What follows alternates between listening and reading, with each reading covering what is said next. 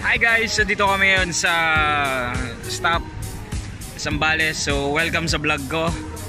And anyway, so may kami ngayon sa Zambales. May outing kami buong team sa office.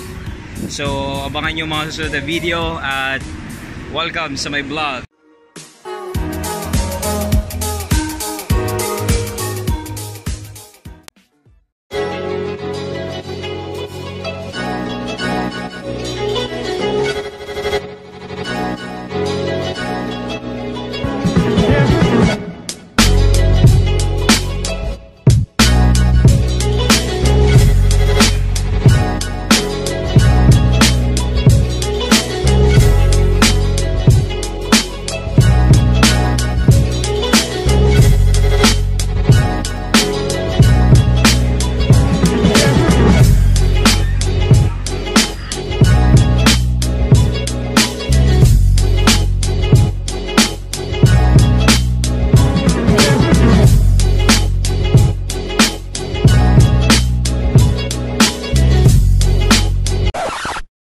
And welcome back sa inyo mga Peezzout. So nandito na kami ngayon sa Zambales. Narciso Zambales. Grabe yung biyahe.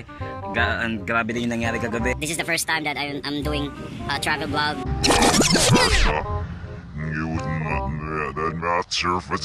What? Bro, what are you talking about, man? So later guys, you will see what's the behind of this video. Mukhang mangingitim ako dito.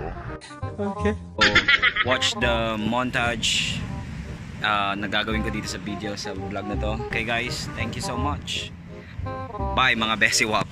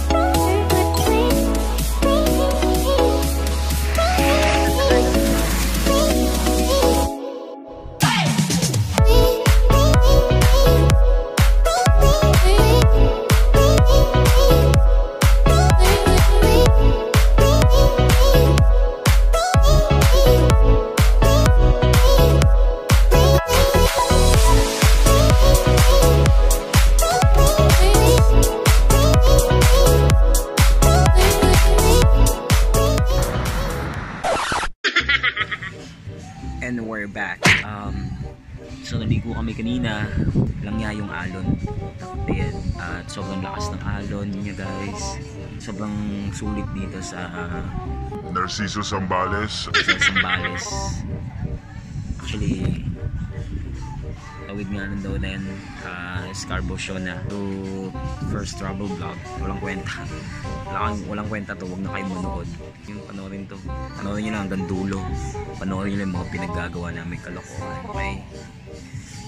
Nakakatuwa lang. Kasi marami, at least nakapag-unwind ako. Narciso Zambales. Marami pa akong gagawin.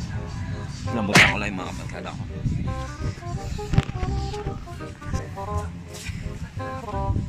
Para sa YouTube.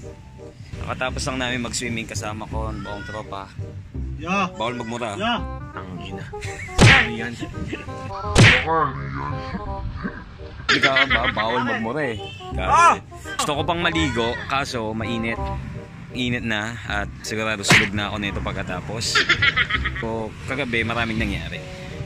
You're doing your best, but other people, they're not doing their best. So as a team, but we're working as one, kaso maraming nangyari. Hindi namin ginagawa. Kaya yun, bagsak yung team namin. So this is office kasi sa mga nagtatanong sa office. At sobrang ganda. Wow, you see that? So guys, kung mapupunta kayo dito sa Zambales, you need to try this beach. This beach. Narciso Zambales. It took 3 hours or 4 hours or 6 hours travel from Manila here to Zambales.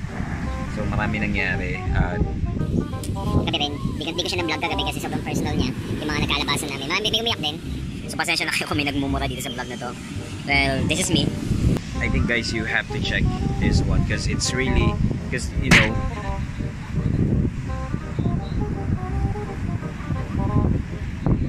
they are really big. I'll try to go there. Kahit mainit, pwede papakasunod tayo. Welcome to Zambales! Narciso Zambales. So yun guys, dito pa lang, mga besiwap, ramdam mo na yung tubig. Sobrang lakas niya. And see that, you know what I'm saying? So lakas oh.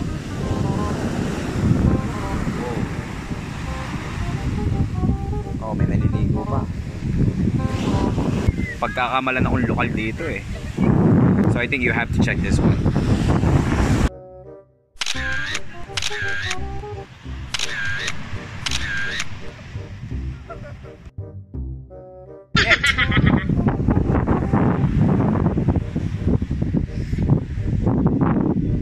Init na ng buhangin. So this is some kind of sulit trip. This is my first vlog and you have to watch this one. Okay? So check out.